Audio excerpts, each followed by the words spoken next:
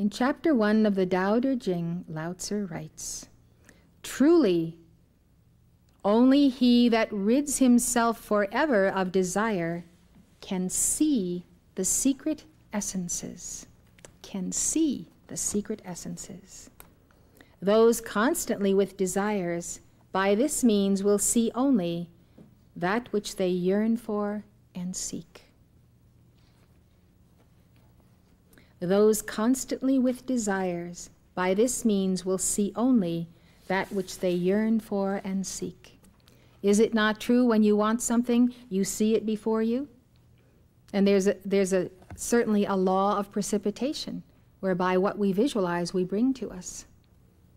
God allows us to have desires and allows us to observe the results of receiving those desires as a means of liberating us from those desires. Because when we want something and we get it, somehow it neutralizes that desire. And God is always hoping that if we get enough things and everything else that we want, we will finally see the futility of this road and desire him only, because with all of the things of this world, we will not have God.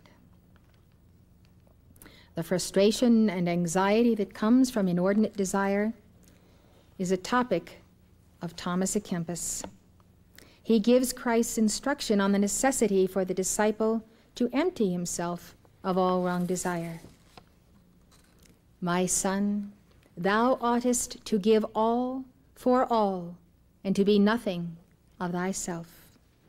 Know that the love of thyself doth thee more hurt than anything in the whole world.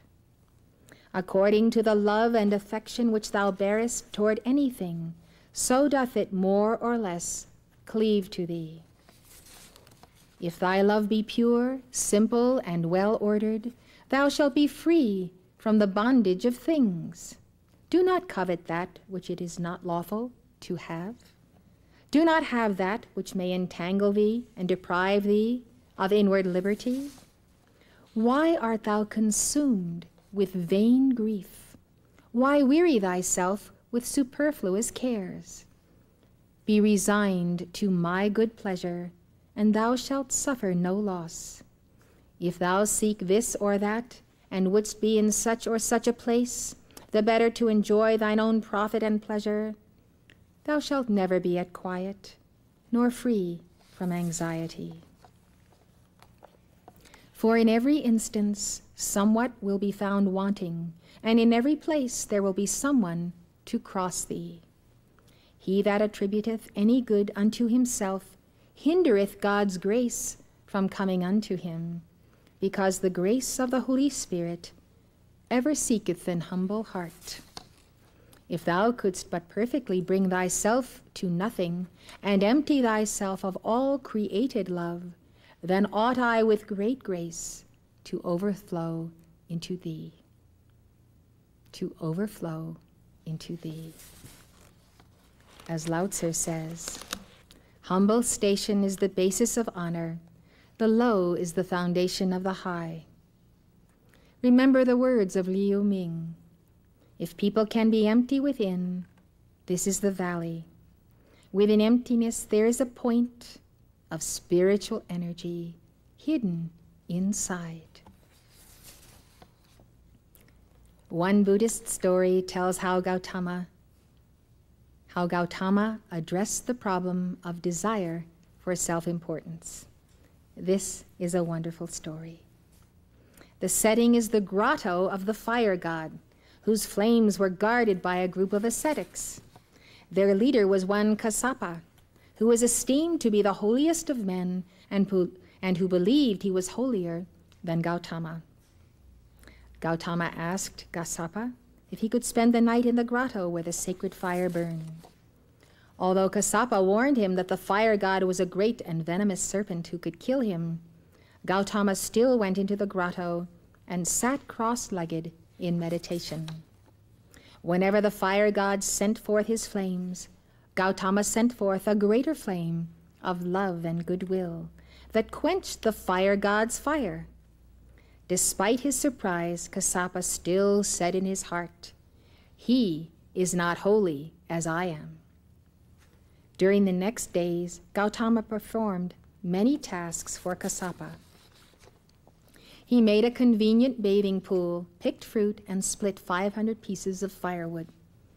Kassapa developed an affection for his visitor and said in his heart, "This brother is truly most kind and thoughtful, but of course he is not holy as I am." Marie Biles summarizes the rest of the story as follows. "At that time a heavy rain fell out of season, and the spit of sand with the mango grove, where the master used to meditate, became surrounded by water. Kassapa was afraid that the water still rising would carry his guest away. He who until now had never known tenderness or concern for another found his heart heavy within him at the thought that the Blessed One might be drowned. He therefore hastened to the village to procure a boat and take the master in safety to dry land. He rejoiced greatly at the kindness he was able to do, though he still muttered to himself that his guest was not as holy as he. The master, knowing that Kassapa's heart was now softened and pliant and ready for conversion, said to him, "These many weeks, Kassapa, you have been saying to yourself that I am not as holy as you. But can you in solemn truth tell me that you are fully enlightened and know not the meaning of fear?" Kassapa hesitated a while. Then his heart was entirely softened by the emanations of the master's loving friendship, and he bowed before him, saying, "No, master, I am not fully enlightened. I am still filled with fear. I am not more holy than you." He went into the sacred grotto, and taking the vessels of sacrifice, he threw them into the river, and coming back, he sat at the master's feet and asked him to tell him of the way whereby he could free himself from fear and find inner sight. Now other of the ascetics of the matted hair, seeing the vessels of sacrifice carried down the river, became afraid lest some misfortune should have befallen their leader. They came hastening to the sacred grotto, where they saw Kassapa sitting at the feet of the master and listening to his teaching. And they too sat down and listened. "That fire demon whom you feared," the master said, "is within your own hearts. The fire demon of desire, of pride, of self-importance. It is the fire of lust which is burning. When the senses touch sense objects and the thoughts touch thought objects, the fires of lust and desire are kindled. Your ears hear praises of yourself, and then your thoughts think of self-importance, and you are fearful lest you lose that self-importance. You forget that this self is not the true self of you, which is universal and deathless." At this point, Kassapa heaved a great sigh of relief. For as the master spoke, a vision of the great peace opened before him. The master continued, "Pondering on these things, you become weary of the fires that are kindled by your senses and your thoughts, and then the fires of desire die down. The true sacrifice is the sacrifice of desire. The flame of sacrifice is man's will well tamed, and the true altar is the altar of humility."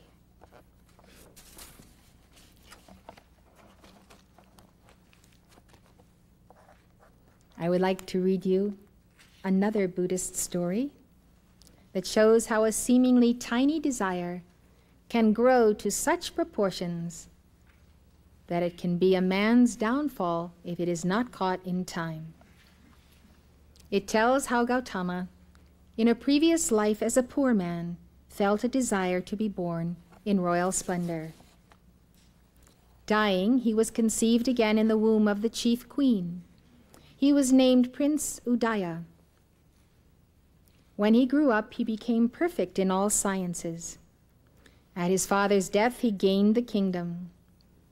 One day they made ready for a festival in the city. A great multitude were intent on amusement. A certain water carrier who lived by the gate of Benares had hid a halfpenny in a brick in a boundary wall. He cohabited with a poor woman who also made her living by carrying water. She said to him, "My lord, there is a festival in the town. If you have any money, let us enjoy ourselves." "I have, dear." "How much?" "A penny." "A halfpenny." "Where is it?" she asked. "In a brick by the north gate, 12 leagues from here." "But have you got anything in hand?" "I have," she said. "How much?" he asked. "A halfpenny." So he said, "Yours and mine together make a whole penny. We'll buy a garland with one part of it, perfume with another, and strong drink with a third." He was delighted to catch the idea suggested by his wife's words. And saying, "Don't trouble, dear, I will fetch my halfpenny," he set out. The man was as strong as an elephant. He went more than 6 leagues, and though it was midday, and he was treading on sand as hot as if it were strewn with coals just off the flame, he was delighted with the desire of gain. And in old yellow clothes with a palm leaf fastened to his ear, he went by the palace court in pursuit of his purpose, singing a song. King Udaya stood at an open window, and seeing him coming, wondered who he was. The king asked what his business was. He answered, "O king, I was living by the south gate with a poor woman. She proposed that she and I should amuse ourselves at the festival, and asked if I had anything in hand. I told her I had a treasure stored inside a wall by the north gate. She sent me for it to help us to amuse ourselves. These words of hers never leave my heart, and as I think of them, hot desire burns me. That is my business." The king asked, "Then what delights you so much that you disregard wind and sun and sing as you go?"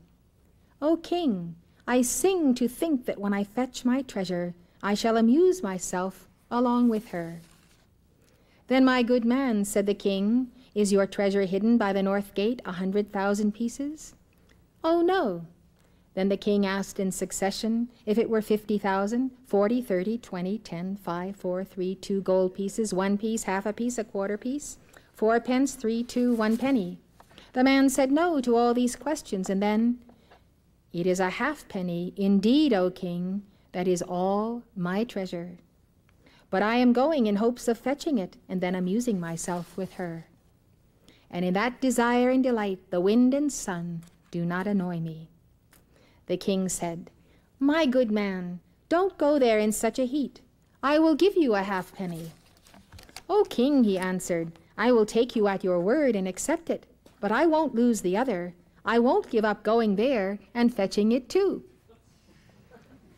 The king said, "My good man, stay here. I'll give you a penny, 2 pence. Then offering more and more, he went to a crore, 100 crores, boundless wealth, if the man would stay. A crore is 10 million rupees. But he always answered, "O king, I'll take it, but I'll fetch the other too." Then he was tempted by offers of posts as treasurer and posts of various kinds, and the position of viceroy. At last he was offered half the kingdom if he would stay. Then he consented. The king said to his ministers, "Go, have my friend shaved and bathed and adorned and bring him back." They did so. The king divided his kingdom in 2 and gave him half, but they say that he took the northern half from love of his halfpenny. He was called King Halfpenny. They ruled the kingdom in friendship and harmony. One day they went to the park together. After amusing themselves, King Udaya lay down with his head in King Halfpenny's lap. He fell asleep while the attendants were going here and there, enjoying their amusements. King Halfpenny thought, "Why should I always have only half the kingdom? I will kill him and be sole king." So he drew his sword, but thinking to strike him, remembered that the king had made him, when poor and mean, his partner, and set him in great power, and that the thought which had risen in his mind to kill such a benefactor was a wicked one. So he sheathed the sword. But a second and a third time the same thought rose. Feeling that this thought rising again and again would lead him on to the evil deed, he threw the sword on the ground and woke the king. "Pardon me, O king," he said, and fell at his feet. "Friend, you have done me no wrong," said King Udaya. King Halfpenny answered, "I have, O great king. I did such and such a thing." King Udaya said, "Then, friend, I pardon you. If you desire it, be sole king, and I will serve under you as viceroy." He answered, "O king, I have no need of the kingdom. Such a desire will cause me to be reborn in evil states. The kingdom is yours, take it. I will become an ascetic. I have seen the root of desire. It grows from a man's wish. From henceforth I will have no such wish."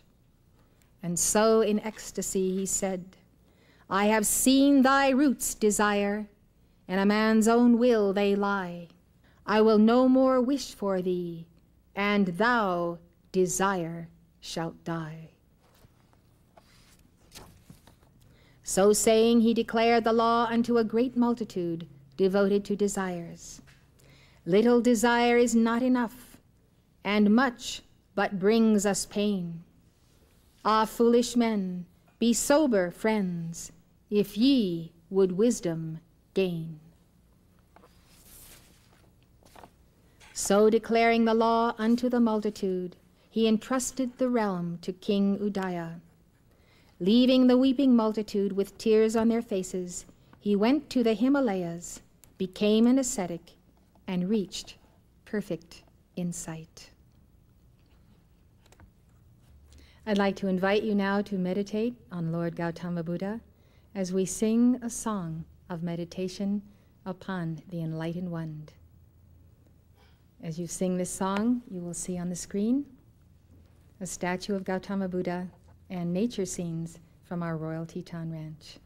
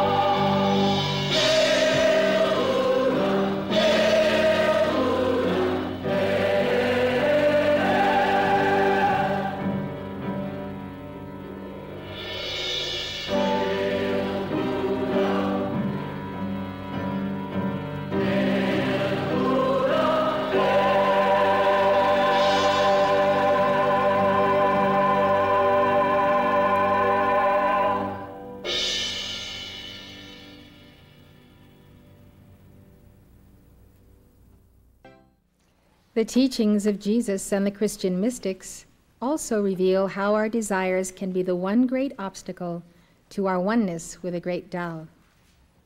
Consider Jesus' parable of the sower.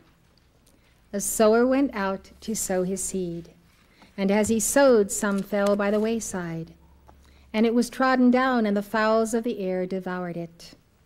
Some fell upon a rock, and as soon as it was sprung up, it withered away because of lack of moisture. Some fell among thorns, and the thorns sprang up with it and choked it. And other fell on good ground and sprang up and bare fruit an hundredfold. Jesus explained the meaning of this parable to his disciples. The seed is the word of God. Those by the wayside are they that hear. Then cometh the devil and taketh away the word out of their hearts, lest they should believe and be saved. They on the rock are they which, when they hear, receive the word with joy.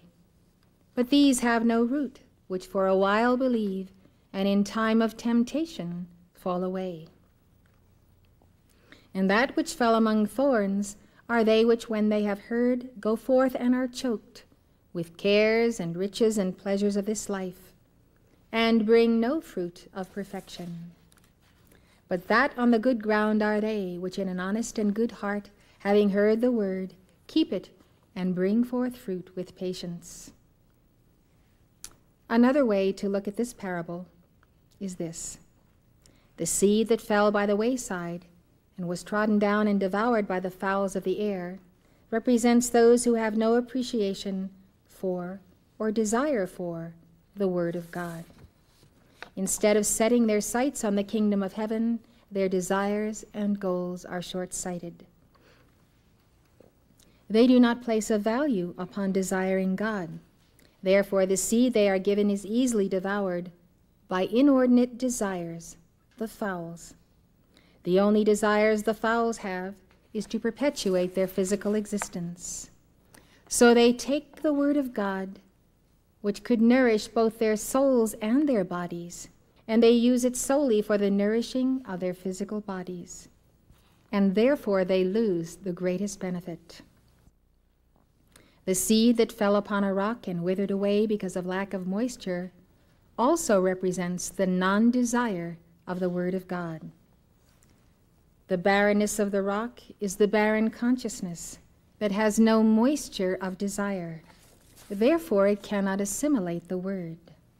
As Jesus said, the seed that was choked by thorns represents those who are choked with the cares and riches and pleasures of this life and bring forth no fruit to perfection. The seed that fell on good ground and bare fruit an hundredfold are those who have emptied themselves of all desire except the desire for God. Because they have sought nothing outside of God, they are rewarded with the riches of heaven. Jesus rebukes those who desire the things of this world and are satisfied with them. Woe unto you that are rich, for ye have received your consolation. Woe unto you that are full, for ye shall hunger. He speaks of the blessings of ordinate or lawful desire. Blessed are the poor in spirit, for theirs is the kingdom of heaven. Blessed are the meek, for they shall inherit the earth. Blessed are they which do hunger and thirst after righteousness, for they shall be filled.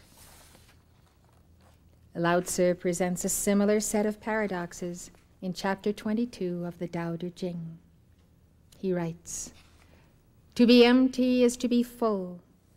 To be worn out is to be renewed. To have little is to possess. To have plenty is to be perplexed. Therefore the sage embraces the one and becomes the model of the world." Remember, the one is the child of the Tao. He does not show himself off. Therefore he is luminous. He does not justify himself. Therefore he becomes prominent. He does not boast of himself. Therefore he is given credit. He does not brag. Therefore he can endure for long. Jesus also makes the point that it is hard for those who are attached to their riches to truly seek and find God. Jesus is speaking of material wealth, but you can also think of riches as desires and preoccupations. Take the story of the rich young ruler. And behold, one came and said unto Jesus, Good Master, what good thing shall I do that I may have eternal life? And he said to him, Why callest thou me good? There is none good but one, that is God. He settled that point before he even answered his question. But if thou wilt enter into life, keep the commandments. He saith unto him, Which? Jesus said, Thou shalt do no murder. Thou shalt not commit adultery. Thou shalt not steal. Thou shalt not bear false witness. Honor thy father and thy mother, and thou shalt love thy neighbor as thyself. The young man saith unto him, All these things have I kept from my youth up. What lack I yet? Jesus said unto him, If thou wilt be perfect, go and sell that thou hast, and give to the poor, and thou shalt have treasure in heaven. And come and follow me. But when the young man heard that saying, he went away sorrowful, for he had great possessions. Then said Jesus unto his disciples, Verily I say unto you, that a rich man shall hardly enter the kingdom of heaven. And again I say unto you, that it is easier for a camel to go through the eye of a needle than for a rich man to enter the kingdom of God. As Lao Tzu says, of crimes, none is greater than having things that one desires. Of disasters, none is greater than not knowing when one has enough. Of defects, none brings more sorrow than the desire to attain. Therefore, the contentment one has when he knows that he has enough is abiding contentment indeed. To be content with what one has is to be rich.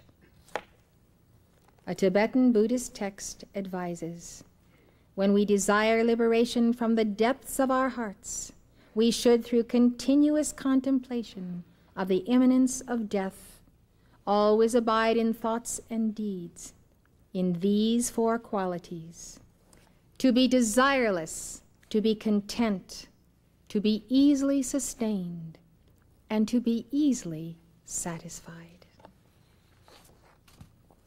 To be desireless is to be unattached to all possessions and not to desire many or good things to maintain oneself. Contentment is to be happy with simple things.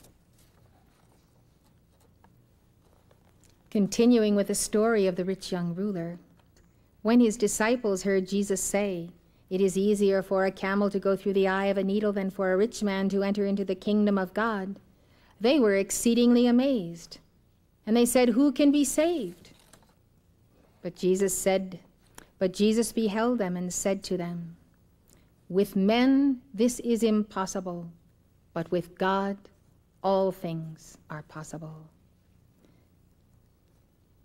Peter answered and said to him, "Behold, we have forsaken all and followed thee. What shall we have therefore?" Jesus said to them,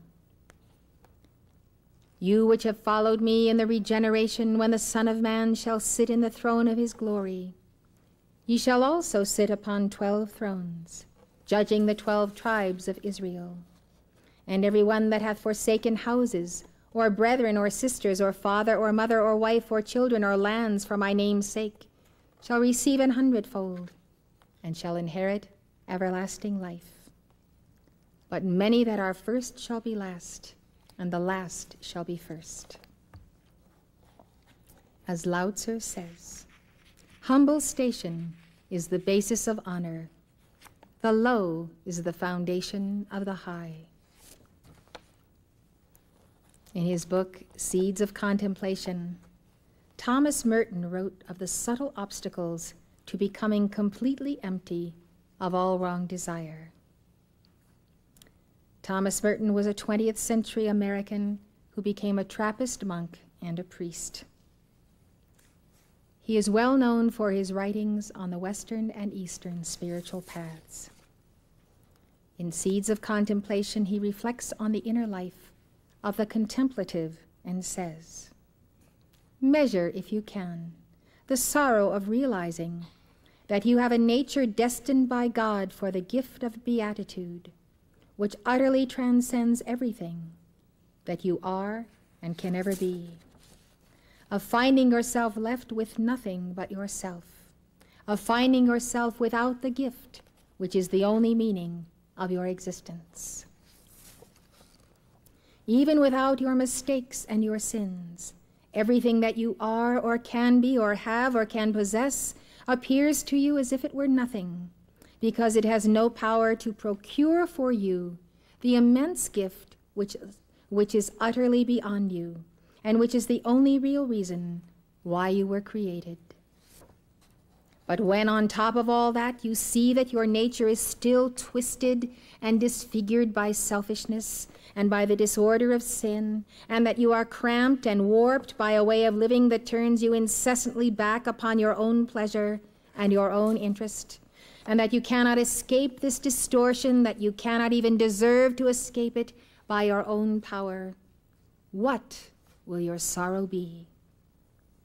This is the root of what the saints call compunction, the grief, the anguish of not being able to be what you were meant to be, but being everything that you were not meant to be. As peace settles upon the soul and we accept what we are and what we are not, we begin to realize that this great poverty is our greatest fortune. For when we are stripped of the riches that were not ours and could not possibly endow us with anything but trouble, then we became aware that the whole meaning of our life is a poverty and emptiness which, far from being a defeat, are really the pledge of all the great supernatural gifts. We become like vessels empty of water that they may be filled with wine. We are like glass cleansed of dust and grime to receive the sun and vanish into its light. Once we begin to find this emptiness, no poverty is poor enough, no emptiness is empty enough, no humility lowers us enough for our desires. Then our greatest sorrow is to find that we still attach importance to ourselves, still can be great in our own eyes. For we have begun to know that any shadow cast upon the transparency of a pure and empty soul is an illusion and an obstacle to the unadulterated light of God. And we see that our knowledge is darkness by comparison with light. Our power is supreme weakness and makes us incapable of his strength. And all human desire deceives and disturbs us and turns us away from him.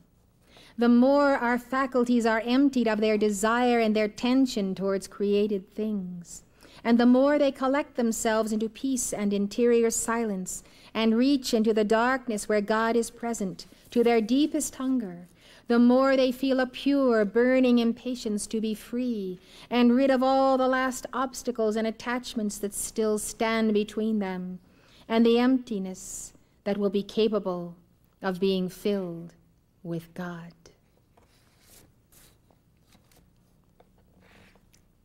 The Master El Morya advises us, cease your strutting about to be good humans, doing good works, always busying yourself to reinforce your self-image as a good human being. Cease all of this. Become zero, that God may become the 100% of being where you are. In the parable of the rich fool, Jesus warns about the dangers of hoarding possessions and putting the things of this world before the treasures of heaven. The Jerusalem Bible reads, a man in a crowd said to Jesus, Master, tell my brother to give me a share of our inheritance. My friend, he replied, who appointed me your judge or the arbitrator of your claims." Then he said to them, "Watch and be on your guard against avarice of any kind. For a man's life is not made secure by what he owns, even when he has more than he needs." Then he told them a parable. "There was once a rich man who, having had a good harvest from his land, thought to himself, 'What am I to do? I have not enough room to store my crops.' Then he said, 'This is what I will do. I will pull down my barns and build bigger ones, and store all my grain and my goods in them. And I will say to my soul, My soul, you have plenty of good things, laid by for many years to come. Take things easy, eat, drink, have a good time.' But God said to him, 'Fool, this very night the demand will be made for your soul, and this hoard of yours, whose will it be then?' So it is when a man stores up treasure for himself, in place of making himself rich in the sight of God." Then he said to his disciples, "This is why I am telling you, not to worry about your life and what you are to eat, nor about your body and how you are to clothe it. For life means more than food, and the body more than clothing. Think of the ravens. They do not sow or reap. They have no storehouses and no barns, yet God feeds them. And how much more are you worth than the birds? Can any of you, for all his worrying, add a single cubit to his span of life? If the smallest things, therefore, are outside your control, why worry about the rest? Think of the flowers. They never have to spin or weave. Yet I assure you, not even Solomon in all his regalia was robed like one of these. Now if that is how God clothes the grass in the field, which is there today and thrown into the furnace tomorrow, how much more will he look after you, O men of little faith? But you must not set your hearts on things to eat and things to drink, nor must you worry. It is the pagans of this world who set their hearts on all these things. Your Father well knows you need them. No, set your hearts on his kingdom, and these other things will be given you as well." In the King James Version, this reads, "But seek ye first the kingdom of God and his righteousness, and all these things shall be added unto you." Lao Tzu says the same thing in chapter 7 of the Tao Te Ching. Wing Sit Chan translates it. "The sage places himself in the background, but finds himself in the foreground. He puts himself away, and yet he always remains. Is it not because he has no personal interests? This is the reason why his personal interests are fulfilled." Lao Tzu writes in the final chapter of the Tao Te Ching, "The sage has no need to hoard. When his own last scrap has been used up on behalf of others, lo, he has more than before. When his own last scrap has been used up in giving to others, lo, his stock is even greater than before."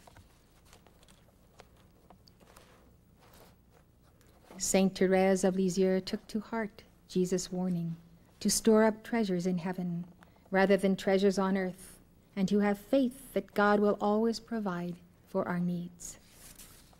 In one of her last conversations before her death, Therese was asked what she meant by remaining a little child before God. She replied, "It is to recognize our nothingness, to expect everything from God, as a little child expects everything from its father. It is to be disquieted about nothing, and not to be set on gaining our living. Even among the poor they give the child what is necessary." Therese also added, "To be little is not attributing to oneself the virtues that one practices, and not believing oneself capable of anything, but to recognize that God places this treasure in the hands of his little child to be used when necessary. But it remains always God's treasure." St. John of the Cross also took to heart Jesus' words, "Seek ye first the kingdom of God."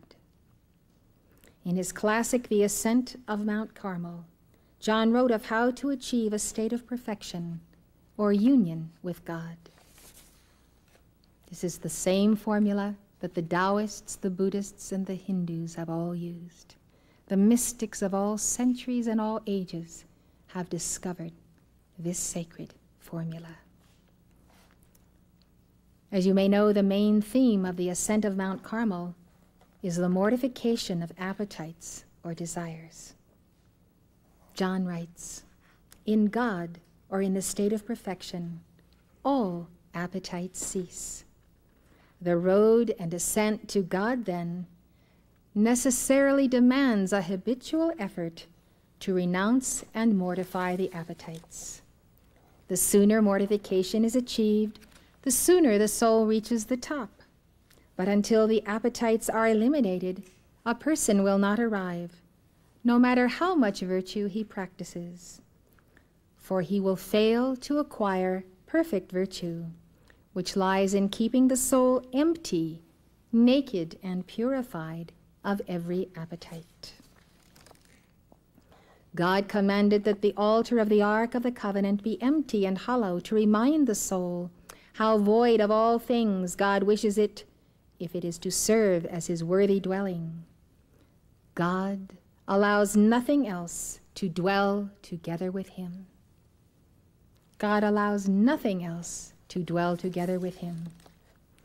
We read consequently in the first book of Kings that when the Philistines put the Ark of the Covenant in a temple with their idol, the idol was hurled to the ground at the dawn of each day and broken in pieces. The only appetite God permits and wants in his dwelling place is the desire for the perfect fulfillment of his law and the carrying of his cross. Scripture does not teach that God ordered anything else to be placed in the ark where the manna was. He only wanted the 5 books of the law and the rod of Moses, signifying the cross, to be placed there. A person who has no other goal than the perfect observance of God's law and the carrying of the cross of Christ will be a true ark, and he will bear within himself the real manna which signifies God, when he possesses perfectly, without anything else, the law and his rod.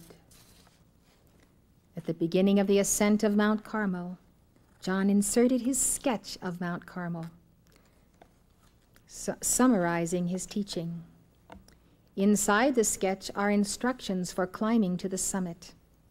They are, in order to reach satisfaction in all, desire its possession in nothing. In order to come to possess all, desire the possession of nothing. In order to arrive at being all, desire to be nothing. In order to come to the knowledge of all, desire the knowledge of nothing.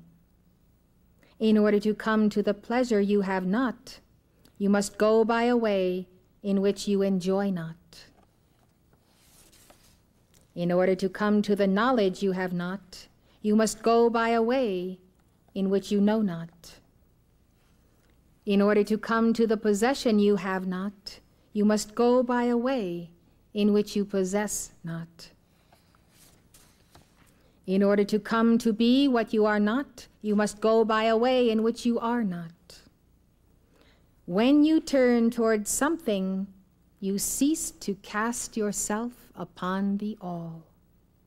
For to go from all to the all, you must deny yourself of all in all. When you come to the possession of the all, you must possess it without wanting anything.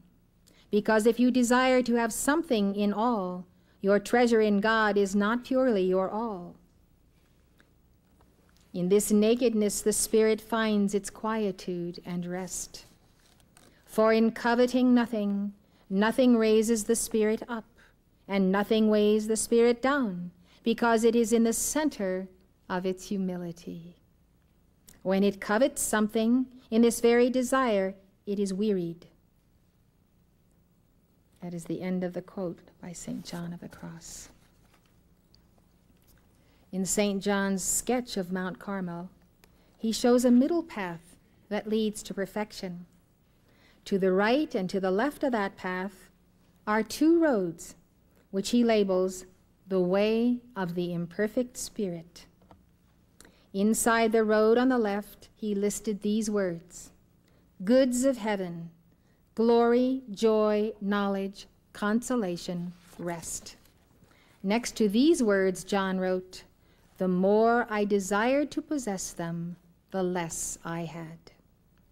Now that I no longer desire them, I have them all without desire.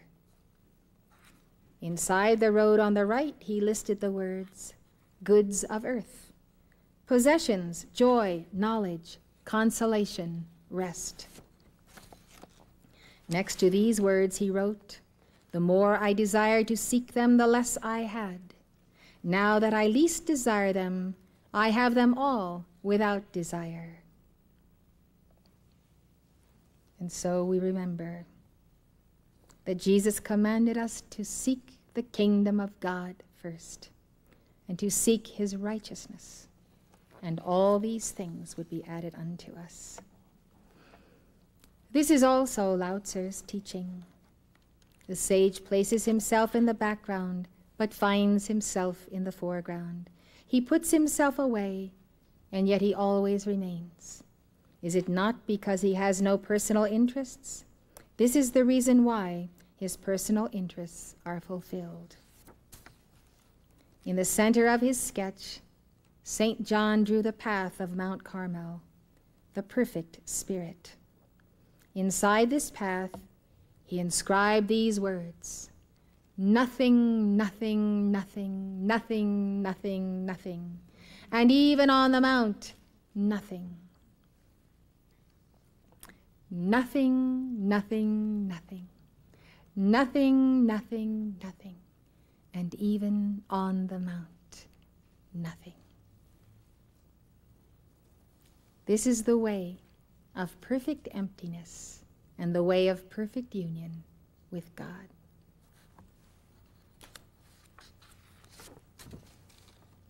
As St. John wrote in his instructions for reaching the summit, to come to possess all, desire the possession of nothing.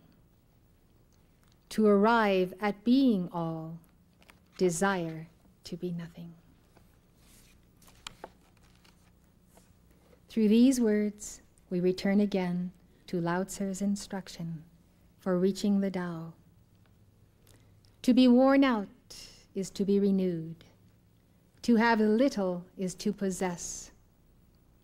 To be empty is to be full.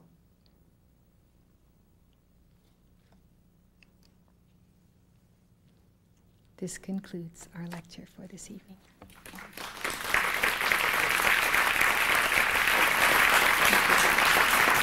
Thank you, everyone.